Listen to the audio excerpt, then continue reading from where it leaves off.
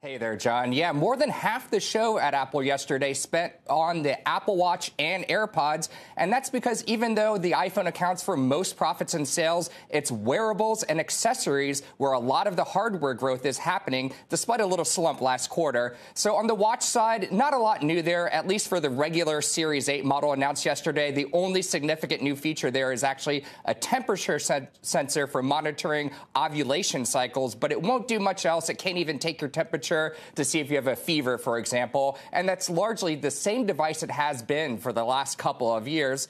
But the watch has a lot of room to grow. Tim Cook said last year, 3 out of every 4 watch buyers are buying the device for the very first time. And remember, there are more than 1 billion iPhoners out there, so there's a lot of room to grow. Plus, marketing cheaper watches yesterday for kids, so parents can track them if they don't have an iPhone. And the new SE model, which is cheaper, has a lot of the base level features most people will want.